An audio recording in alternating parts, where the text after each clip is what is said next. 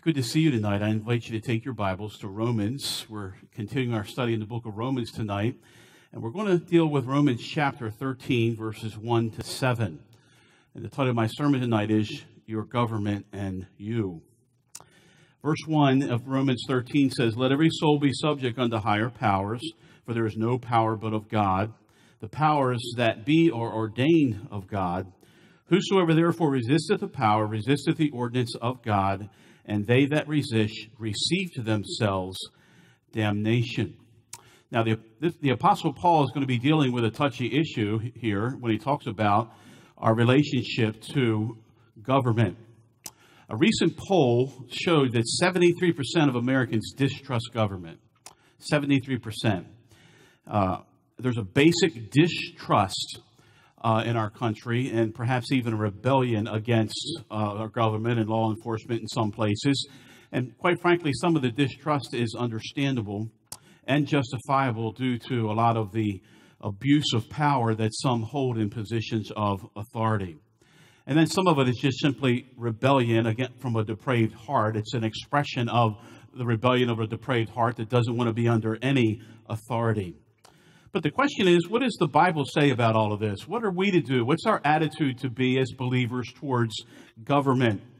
How should I respond when I perceive that there's injustice even in the government? And at first glance, Romans chapter 13, verses 1 to 7 may seem out of context. Paul kind of shifts subjects with no transition or introduction. At the end of chapter 12, he was dealing with how to live at peace. He was dealing with don't take vengeance into your own hands. Don't leave that up to God.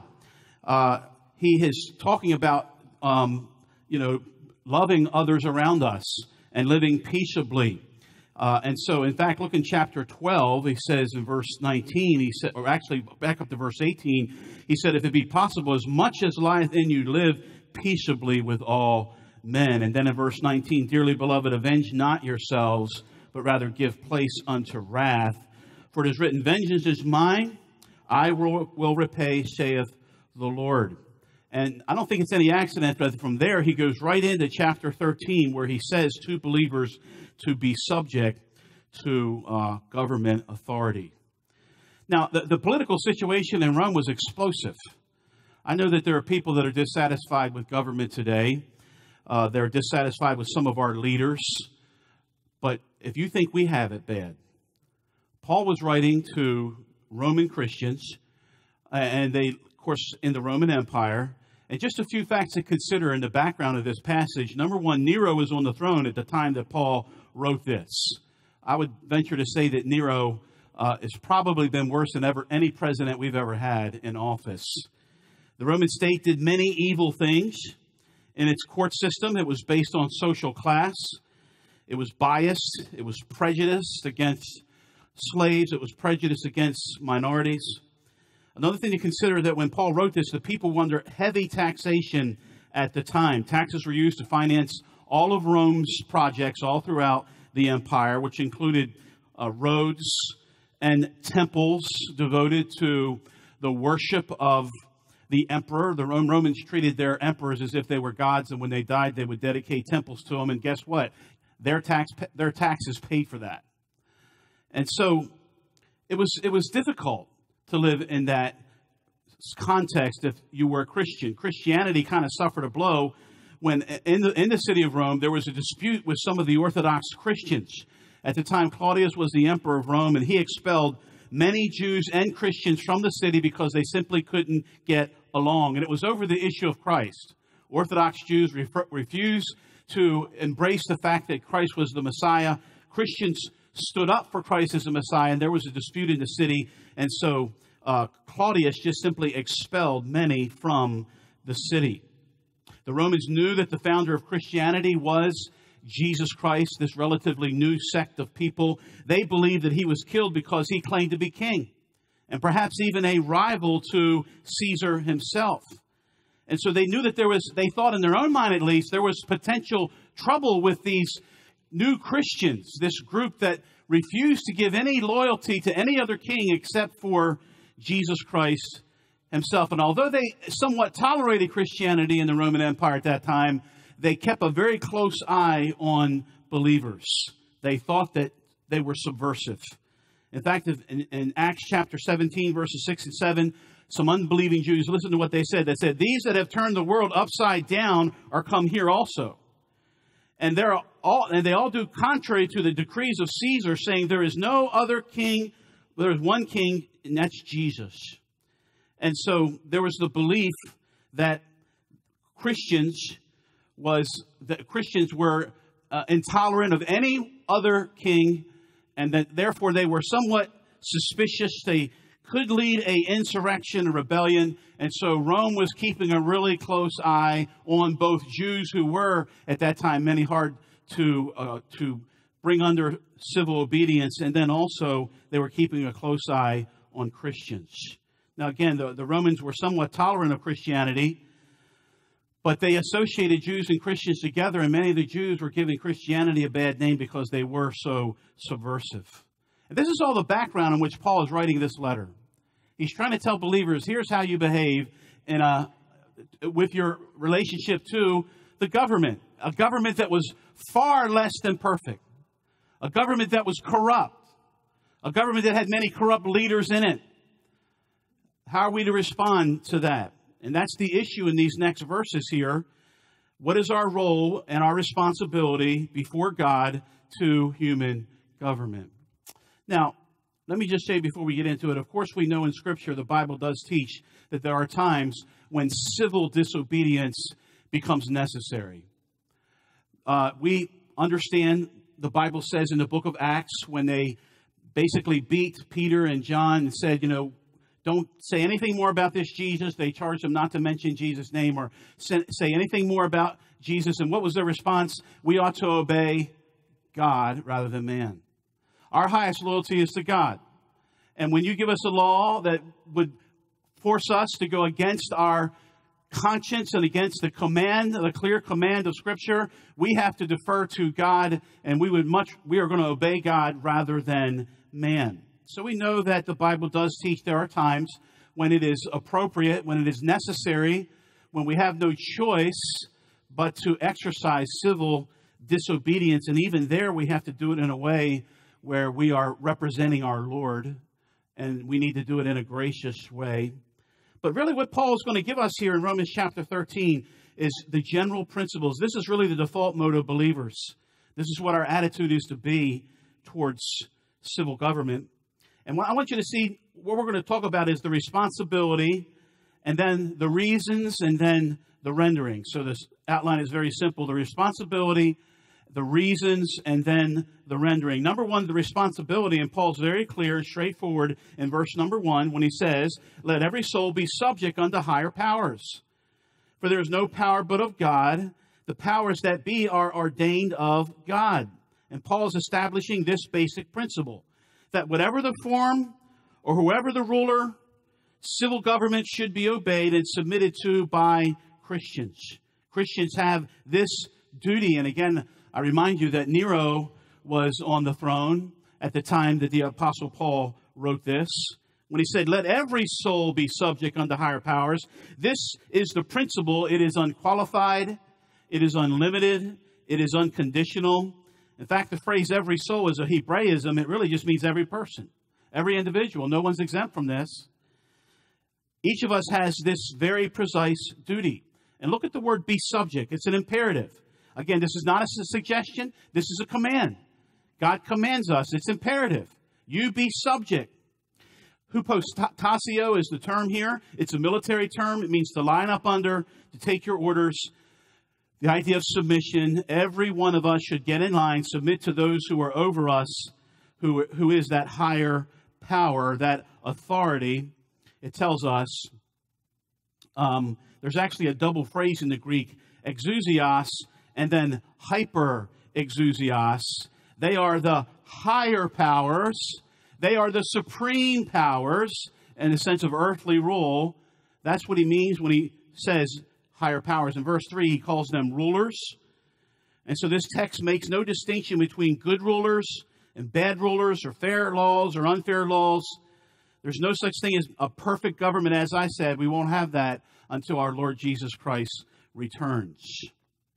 In fact, it was the obedience of Christians to unfair laws and unfair rulers in times of persecution that brought about the tolerance of Rome and the acceptance of Rome to Christianity. It was their submission. It was their ability to lay aside hostility and simply submit, even when it was unreasonable. That brought about the toleration of Christianity in Rome.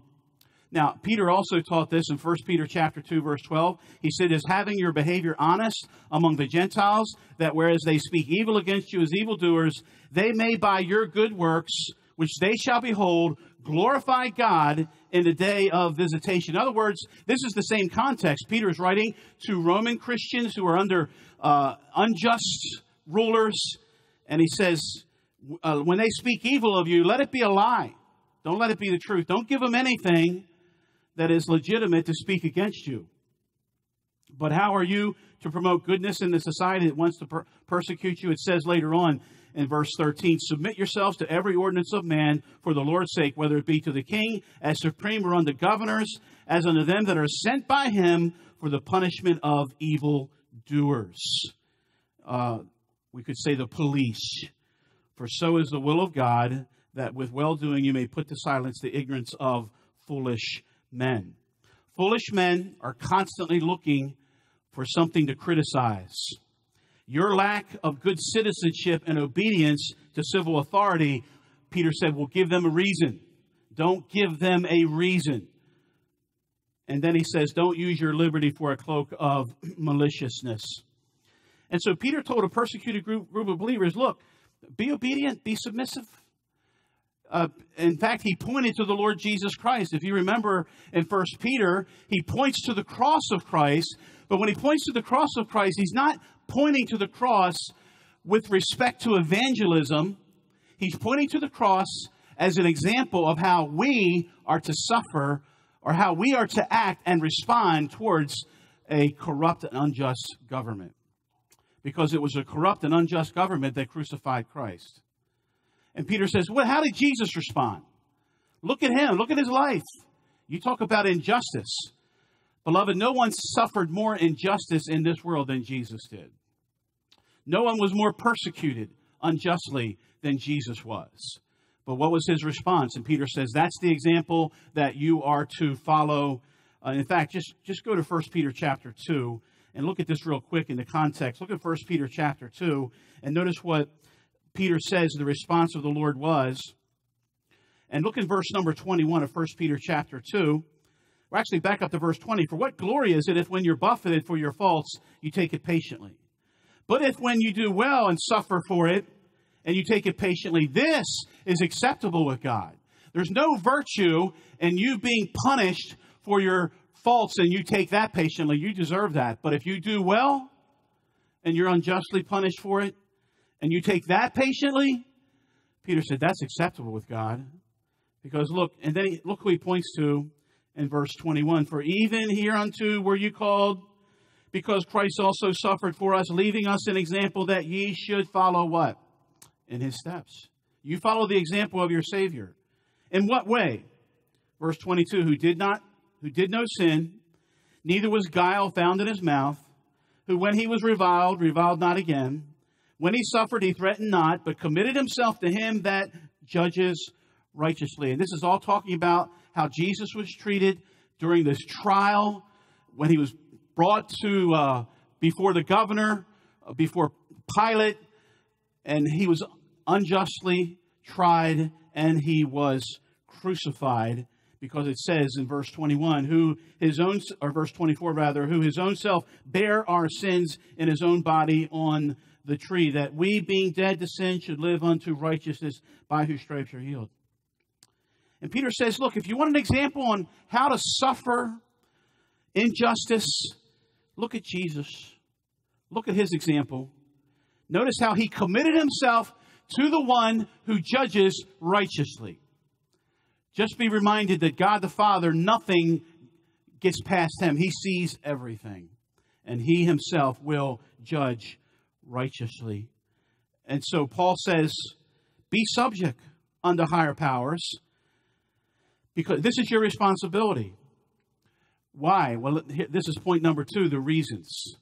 Why should we be submissive? The reasons. And Paul gives several reasons for our submission. Here's the first one. Because government is ordained by God.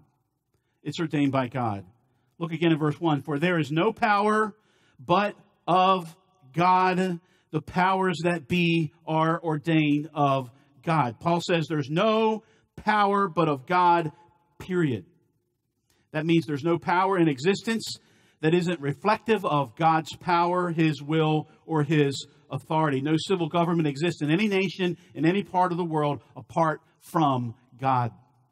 The psalmist said in Psalm 62, verse 11, power belongs unto the Lord. Anyone who possesses any kind of sovereignty on earth, any kind of earthly power, it has been delegated to them by God. And it's been allowed to them by God. And you can best believe they will answer for how they use that authority. They will answer for that. But nevertheless, it was delegated to them by God. Remember when Jesus stood before Pilate? And the Bible says in John 19:10, then said Pilate unto him, speakest thou not unto me? Knowest thou not I have power to crucify thee and have power to release thee? Here's a pathetic scene in the gospel, if you ask me. Standing before Pilate is all power, the Lord Jesus Christ, the sinless Son of God. And here's Pilate boasting about the power that he has. Don't you know that I have power to crucify you and I have power to release you? Here's Jesus, the innocent, pure Son of God, standing before a corrupt official. Pilate was corrupt. And what did Jesus say? Jesus answered in John 19:11, thou couldst have no power at all against me, except it were given from above. Pilate, the only power you have has been delegated to you from above. That's the only power that you have. And again, this was a man who was far from being a completely just ruler. In fact, you want to know how unjust he was? Even though he knew that Jesus was innocent, he allowed him to be crucified. Even though he knew there was no fault in him. And he even said that. I find no fault. What's the right thing for a leader to do if you find no fault in someone who is brought before you to be judged? It would be to use your power to protect that person and release that person, right? Pilate didn't do that. What did he do? In order to save face, he was a true politician. In order to save face, he let him be crucified. He let an innocent person suffer. And yet Jesus said, you don't have any power except that was delegated to you. God will delegate power and allow even corrupt men to occupy positions of authority. Nebuchadnezzar was a cruel person, and yet Daniel said, the Most High rules in the kingdom of men, and He gives it to whomsoever He will, and sometimes God will set it up over the basis of men. He'll allow even the basis of men at times to be in positions of authority. But we still have to remember that government is ordained by God. And then, secondly, another reason He gives is because resistance is rebellion against God. Look in chapter 2. Look in the first part of chapter 2. Whosoever therefore resisteth the power, resisteth the ordinance of God. And the word ordinance here is a word that means institute. The Greek word for resist is antitasso. It is used here in the perfect tense. We could read the verse, whoever has and continues to have a permanent attitude of resistance against the government is resisting God. That's literally how we could render that verse. And so it really doesn't matter if the ruler is good or evil or a persecutor of Christians or a lover of Christians, elected by people or appointed by a senate or whatever way in which it took place where he was in that position of authority, we are to submit, Paul says. Submit to that authority. And we see this in the life of David, his actions towards Saul. When Saul, we talk about another corrupt official, there was Saul. And he wasn't obeying God. He was very selfish. And he wanted to kill David for no reason. David had done no sin. David had done nothing against Israel or the government of Israel. And yet here was Saul using all his resources to hunt down an innocent man. Here's another corrupt, a government official. And you remember the story when David was in En-Gedi, he was hiding in a cave, and Saul went in to relieve himself, the Bible says. And David was there, and David's men was there in the cave with him. And here's Saul, and he doesn't know David's there, and David's men are having a conversation with him. In my mind, I always picture that they're whispering there in the background. Hey, man, here he is. God delivered him up for you. I mean, here he is. Man, praise God. I think maybe some of them in the cave started to sing, praise God from whom all blessings flow. Because here's Saul, he's right there. All you have to do is just stick the sword in him, kill him. You're the king. And David recognized that that was not the right thing to do. That Saul, even though he was corrupt, even though he was doing what is wrong, was still in that position ordained by God. And he refused to lay his hand against the Lord's anointed. In fact, later on, David continued to honor Saul even after he died. When he died, David wept. That's the spirit, that's the attitude of someone who has the heart of God. David was called a man after God's own heart.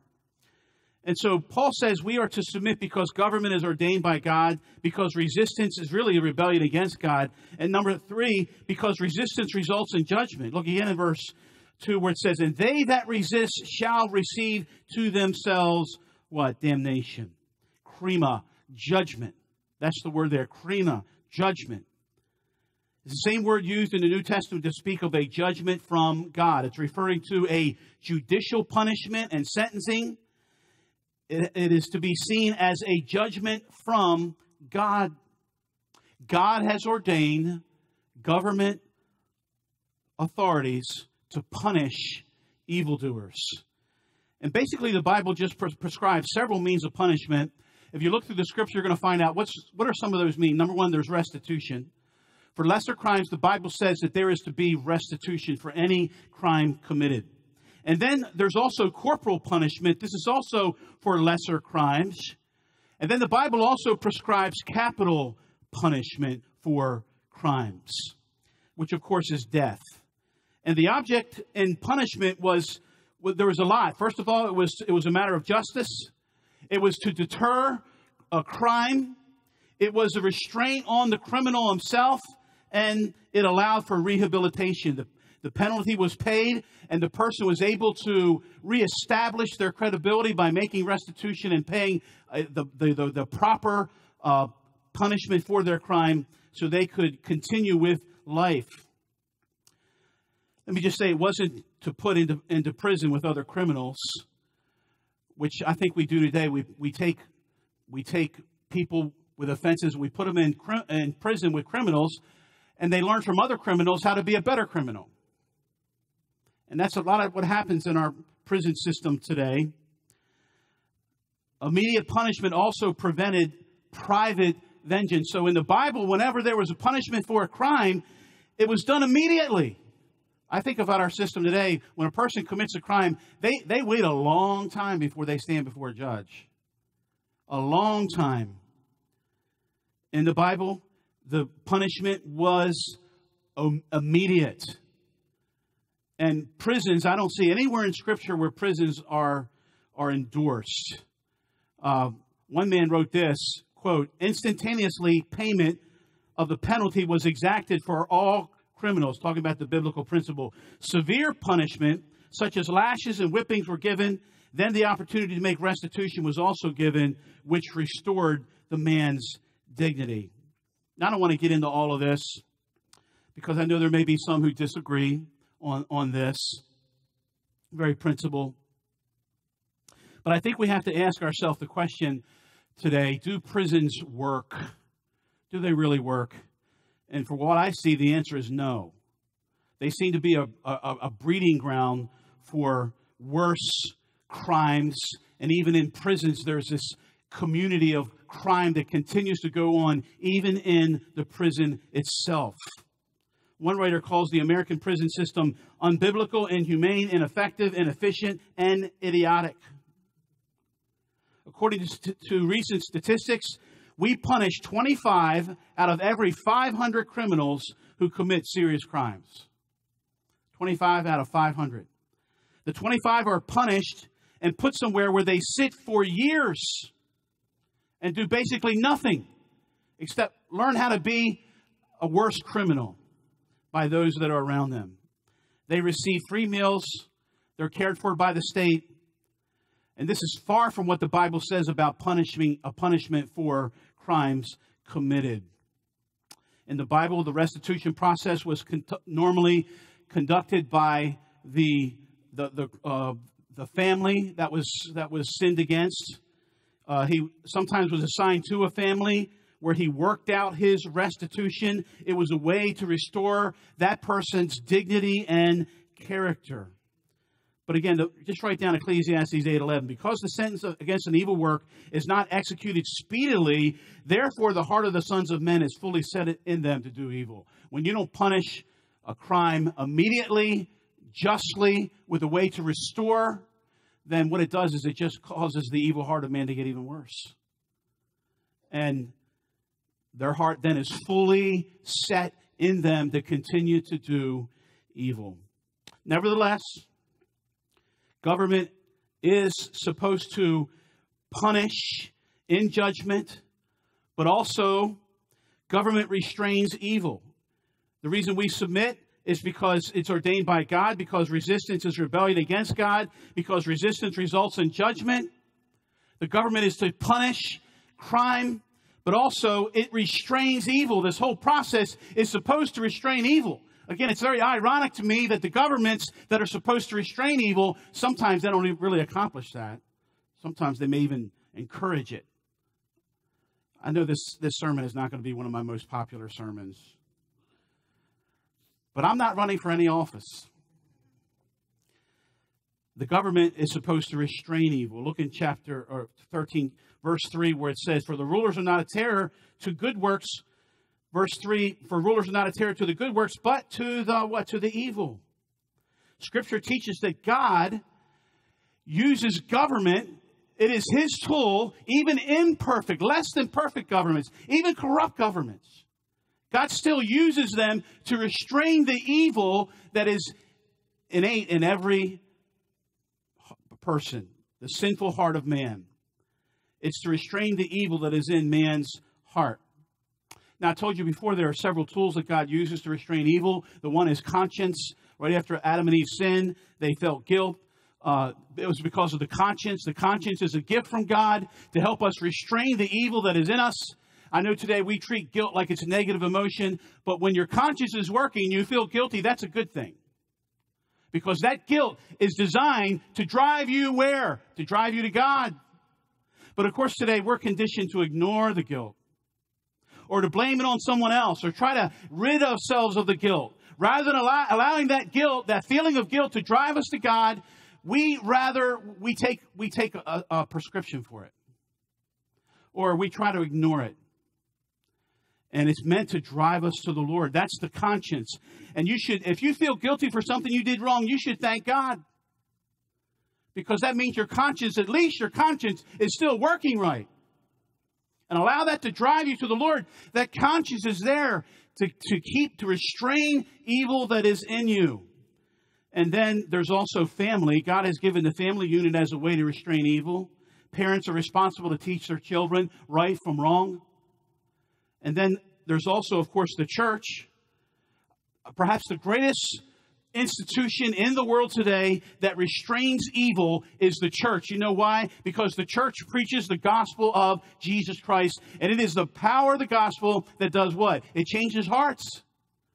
I want to tell you, there is no government system that will ultimately work without the gospel. You say, oh, we live in a democracy. Well, okay, yeah, republic or democracy where we get to vote.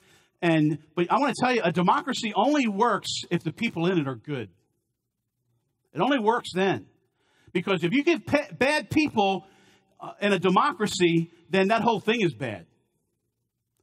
A democracy only works when the heart of people when the hearts are good. And the hearts can only be made good by the gospel of Jesus Christ.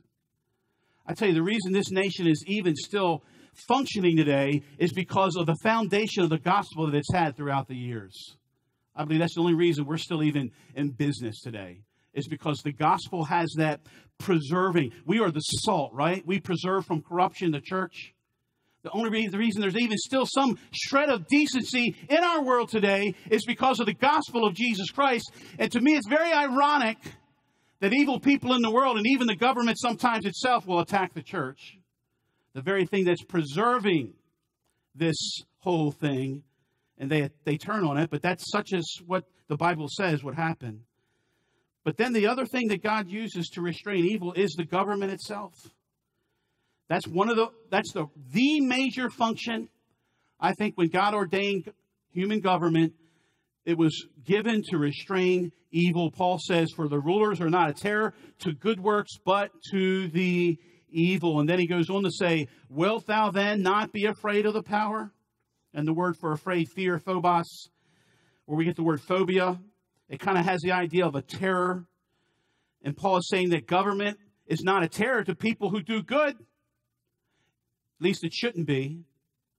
But government is a terror to those who do evil works, a class of deeds that are inherently evil.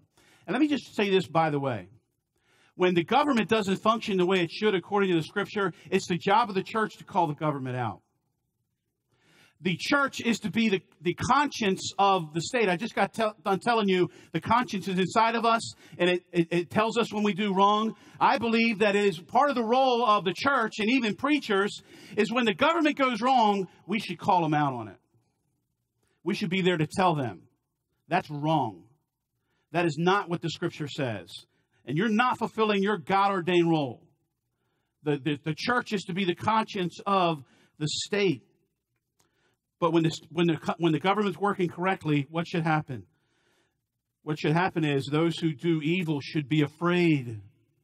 Those who do wrong, they should be in terror, knowing that this God-ordained government will be there to punish them for their evil works. This is the ultimate, again, reason for government is to restrain the evil that is in man when it happens.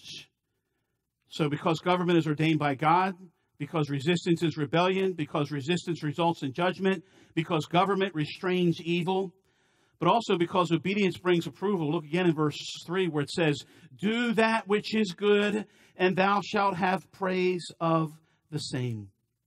That is, you will be approved, you'll be commended by government for being a lover and doer of what is good. You'll have praise from your government. Thank God for good citizens. Thank God for people that are examples of good citizenship. The government should praise that. They approve that. But then here's another thing, because government is God's servant for good. Look in chapter 13, look in verse 4. For he is the minister of God to thee for good. Minister here is where we get our word deacon from, diakonos.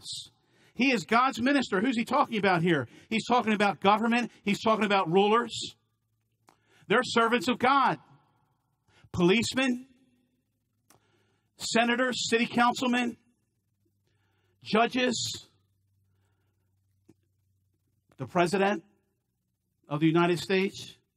The Bible says all of those people that serve in that role of government, they are the minister of God to thee for good.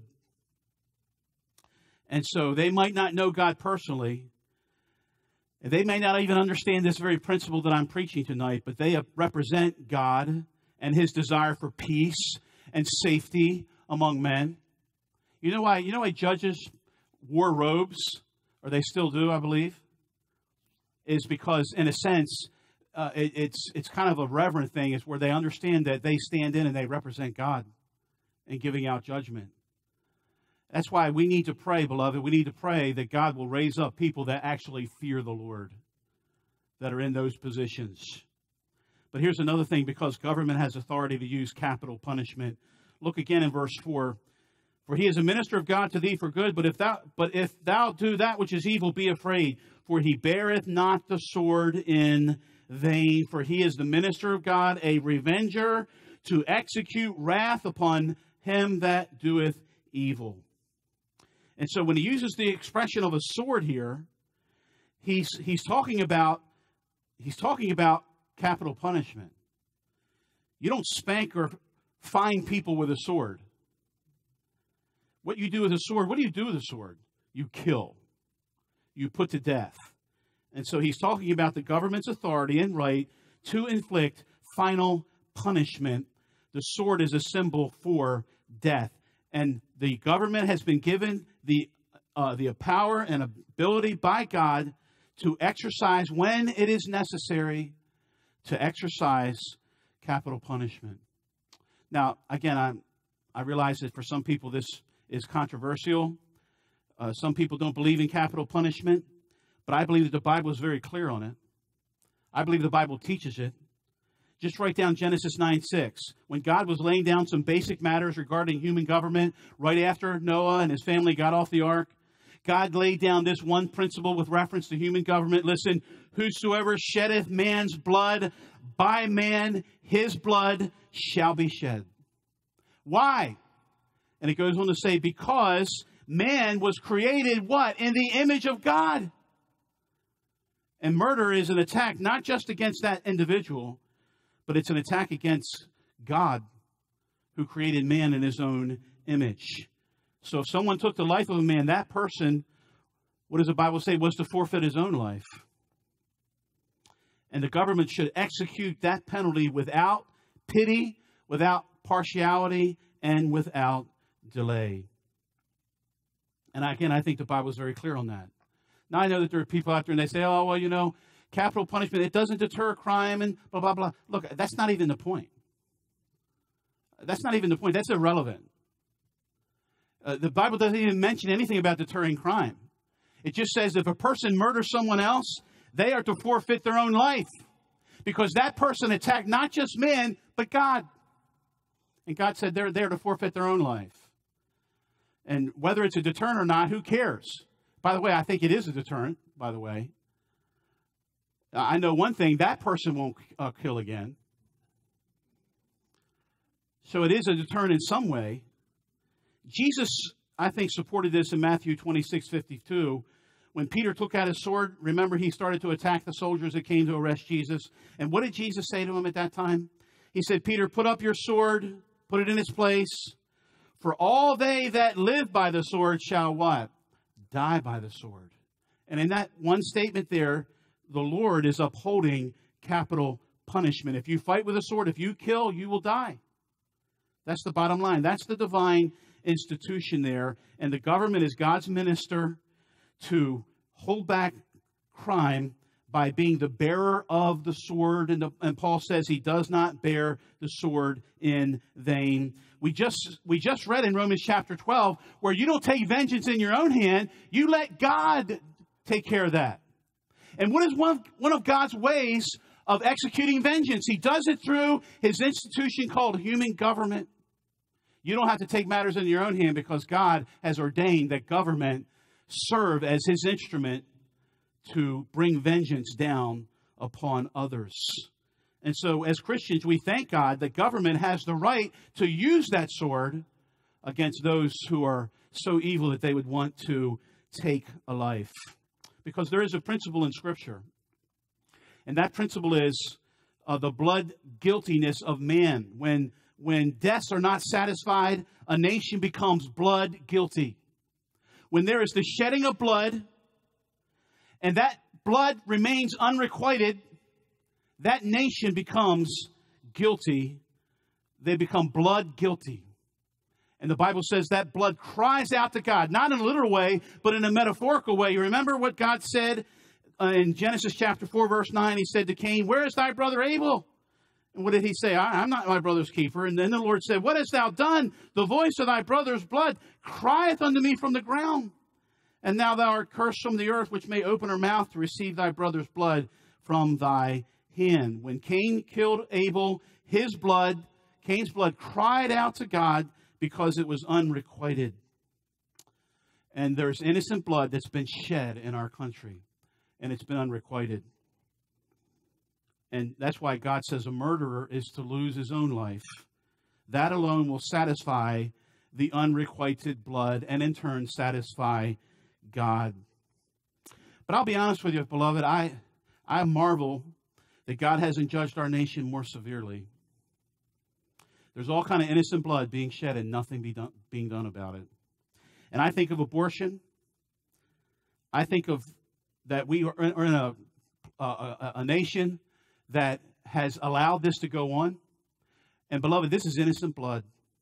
Innocent blood crying out to God. I know, again, it's not a very popular thing to talk about this. But that's why America is in such a mess. Because we have thrown God's word behind us. Because we have allowed the killing of babies in our country. I'm going to tell you, as a Christian, I could never vote for anyone that's a baby killer. And I can't understand how any Christian could. How can any Christian with a good conscience vote for someone who's for killing babies? I don't get it. Maybe you can explain it to me later, or better yet, don't even try. Because submission to government silences the conscience. Look at verse number 5. Wherefore you must needs be subject, not only for wrath, but also for conscience sake. When we submit ourselves, then we silence the conscience that is inside of us. And so there's the responsibility, there's the reason. Let me give you the third thing. There's the rendering. There's the rendering. Look at verse 6. For this cause pay ye tribute also, for they are God's ministers, attending continually upon this very thing.